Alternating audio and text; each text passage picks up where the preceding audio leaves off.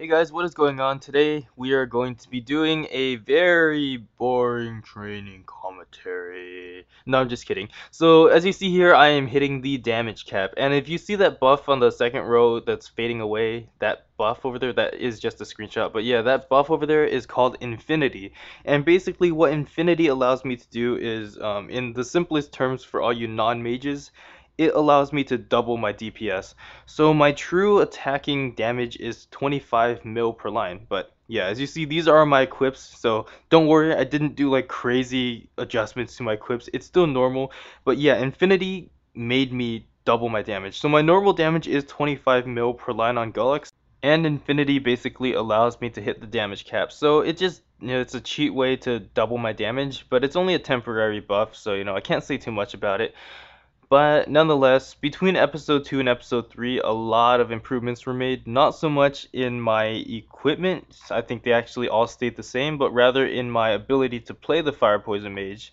If you remember episode 2, the end of it, we did a little Empress run and it was horrible. Like, it was painful to watch. So, even here, like, I admit as I was watching myself, like, through all this bossing gameplay, as you'll see, there will be some bossing after we get through the level ups. It was still pretty cringe-worthy because I was watching myself and I was like, what are you doing? Because I still was, figuring out how to play the fire poison. Um, yeah, so basically inside this video, we're gonna have it's gonna have a hard gollux run, and the lag really killed me. So like, I'm gonna blame it on the lag, but it really was the lag. As you can see, like when the run does begin to happen, you'll see why the lag kills me like 5 times in a row. But besides that, the Gollux run wasn't too bad. After I die, I do a second Gollux run just to redeem myself and actually succeed. After that happens, we go ahead and we do another run, and this would be Chaos Pierre. And Chaos Pierre is difficult. I'll just say, Chaos Pierre was difficult, but I got lucky. Like, as you see in this picture, I'm hitting the damage cap, which is actually another really encouraging picture for me because, like the Chaos Root Abyss bosses, that's really the goal for this whole entire series. So, I'm hitting the damage cap. That's just amazing. Now, the thing about it is, my range is 650k only, so I didn't expect to hit the damage cap because if I was a Phantom with 650k range, I wouldn't even dream about coming close to hitting the damage cap, let alone like hitting even past like 5 mil per line. That's even challenging. So hitting the damage cap on the Fire Poison Mage, that really kept me going. And really the reason for why I started delving into the Fire Poison Mage more was because as a Phantom, I lag too much because the Phantom attack speed is too good, I guess you can say. It's so good that I would lag. So the Fire Poison is the exact opposite, in which he hits very hard, but he hits very slowly. So I decided to lean on the Fire Poison's gameplay in the sense that he wouldn't lag me as much as the Phantom would. And yeah, I do admit, if you watch the bossing that I'm doing, it's pretty bad because, well, several reasons. Chaos Pierre was difficult, but not only that, I was just now learning like how Chaos Pierre works, and I was also learning how the Fire Poison Mage works, and also the fact that I partied with a whole bunch of random people, so everyone was pretty strong, but nobody knew what they were doing, and we had never partied before, and there's no communication, so that really held us back even more. But I guess during the time of this recording, Chaos Pierre was different, and if some of you guys do Chaos Pierre, or if you guys are aware, basically Chaos Pierre got changed, I would say like maybe 2 to 3 months ago from the time that I'm doing the commentary. So back then, during the time that this was recorded, Chaos Pierre was different. And basically Chaos Pierre was easier, and all you had to do was basically the blue Pierre was going to aggro someone, and that means he's going to attack someone. So all you have to do if blue Pierre aggroes you is you go to a corner and you die. Like, you just die in a corner. So I used to joke around with my friends about that. I would just say, yeah, just go die in a corner, like when we're doing the Pierre run.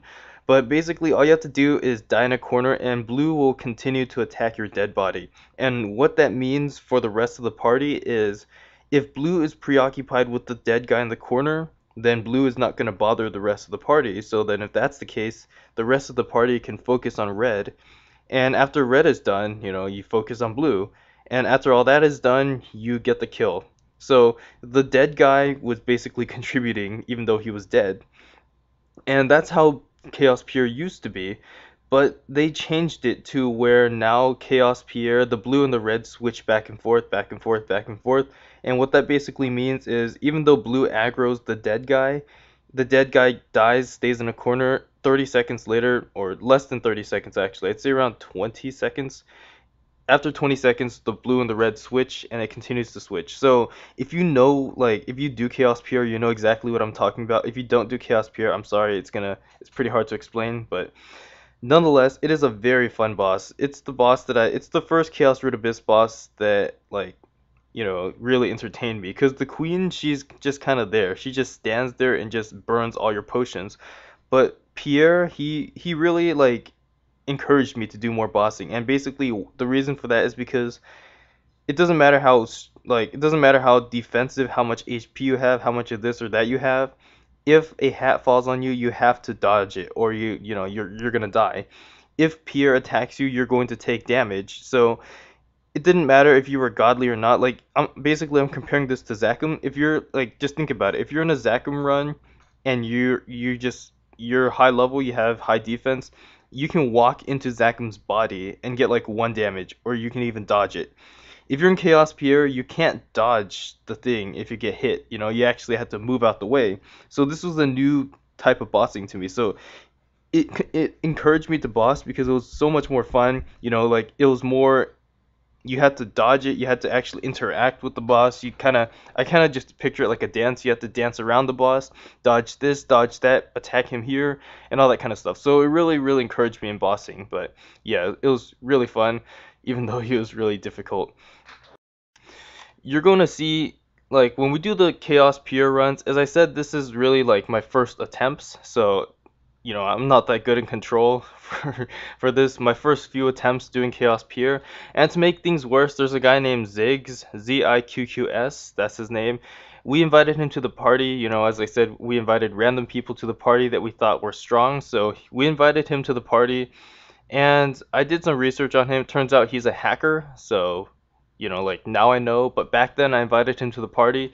He started map crashing. So he was just like map crashing us as we were in the middle of doing the run. And, like, I'm not trying to pick any beef or anything, I don't really care, but I just, like, looking back at it, I'm just looking back at the old recordings, and now I'm just realizing, like, oh, this guy's map crashing us.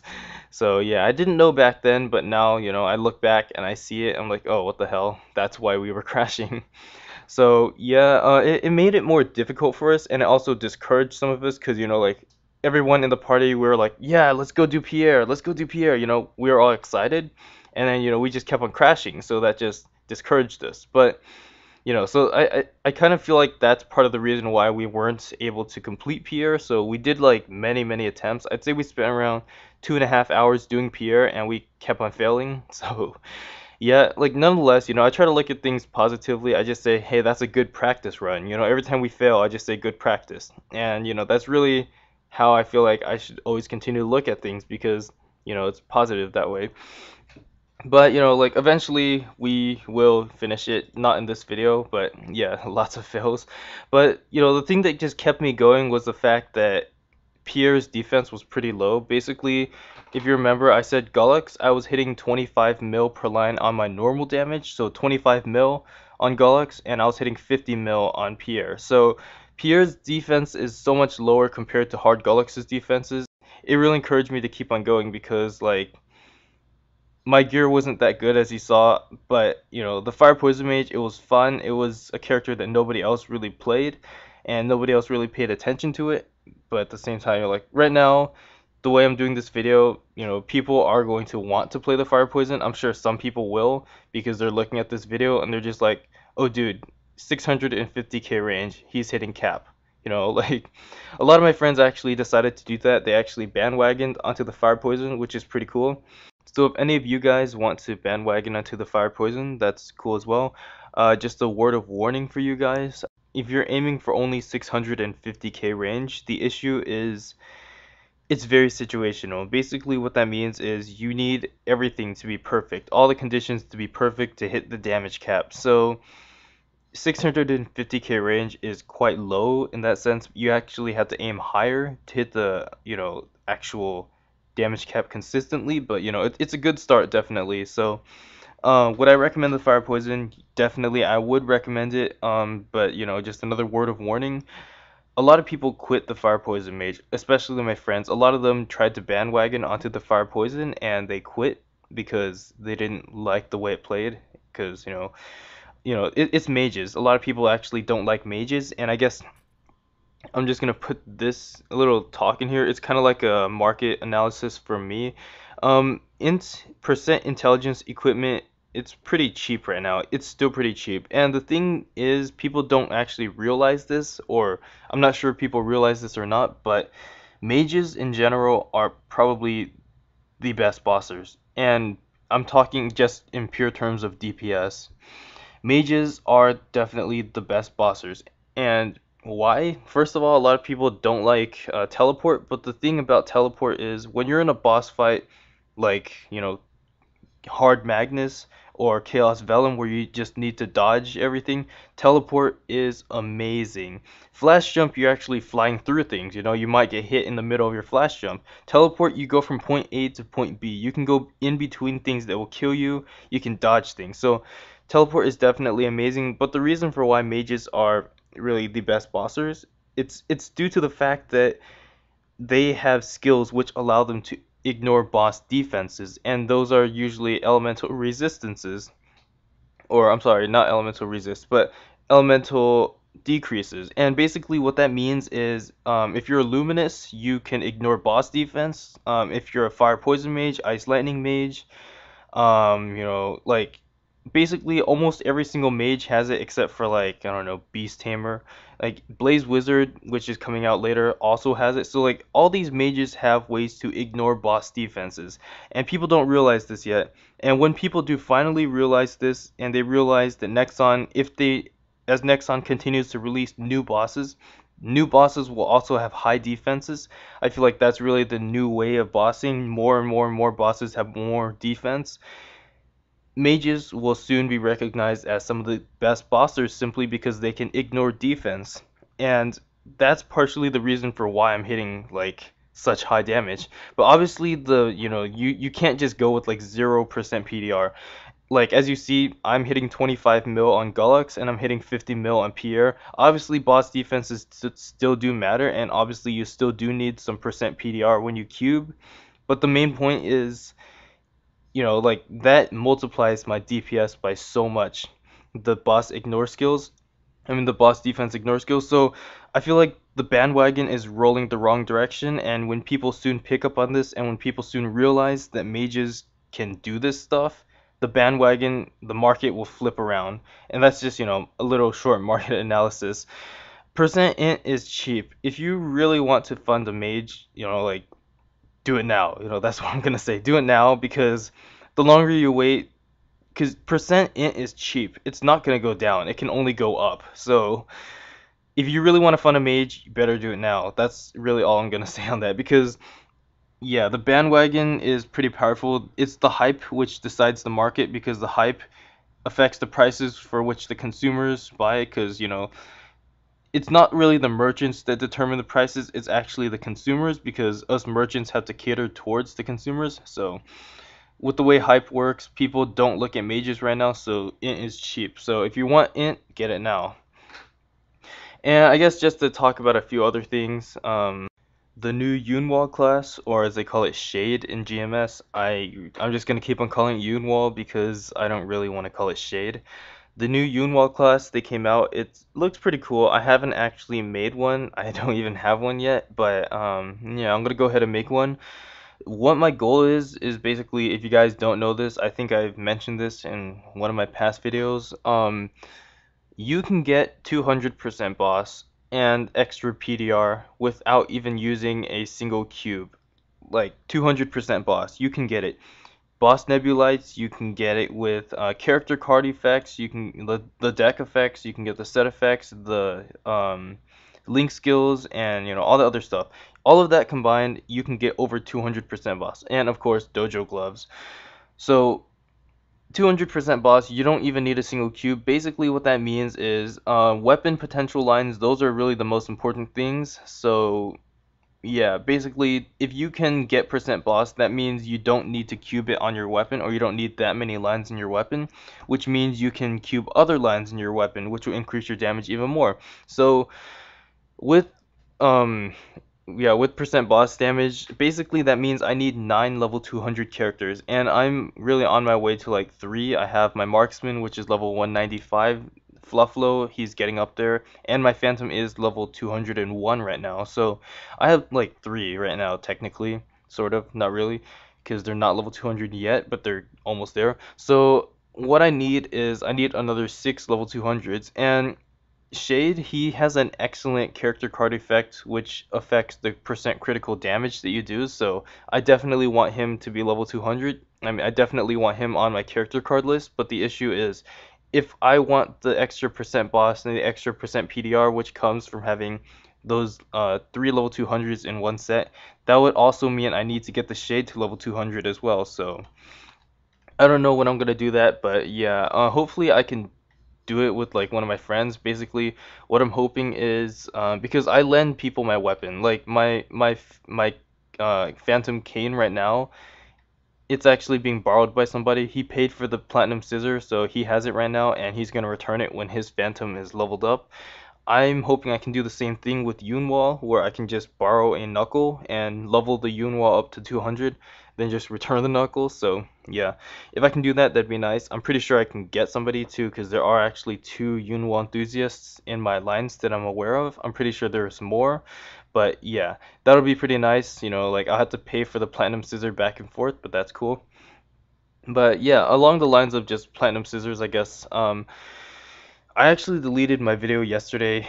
If you saw it, there's only like 200 views on it, so I'm pretty sure not everybody saw it. But anyways, there is a miracle time coming up on the 12th, which is awesome. But not only is the miracle time coming up, there's also a platinum scissor of karma sale, which is like 40% off.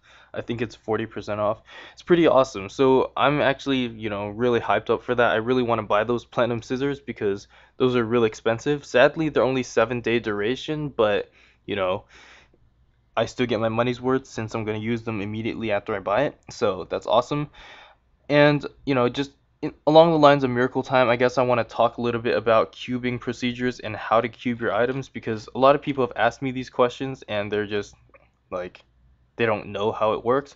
Basically, cubing your items, like a lot of people ask me like, okay, I have like 5 unique items and I have this amount of super cubes, or no, not super cubes, this amount of NX.